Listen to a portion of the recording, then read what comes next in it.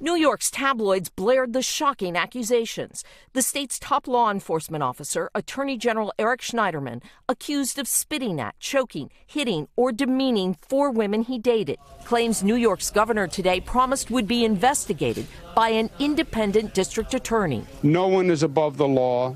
No one should be afraid to come forward. The women, 2 on the record who were in relationships with him for more than a year, 2 unidentified, telling their stories to The New Yorker. Michelle Manning-Barish says one night Schneiderman called her a whore, and then all of a sudden he just slapped me, open-handed with great force, across the face, landing the blow directly onto my ear. Author Tanya Selvaratnam says we could rarely have sex without him beating me. The Sri Lankan native also claims he started calling me his brown slave.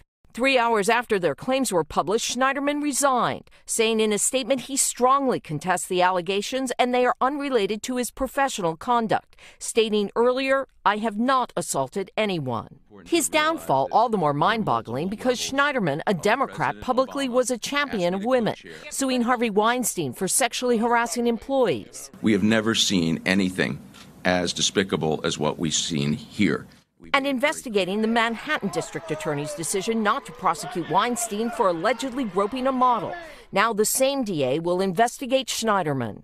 And I want to say to anyone who was victimized by the Attorney General and has not yet come forward, please do come forward to the NYPD. A public advocate accused of being a private abuser.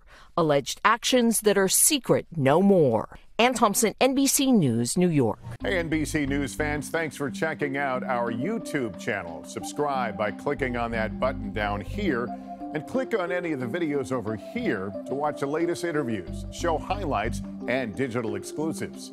Thanks for watching.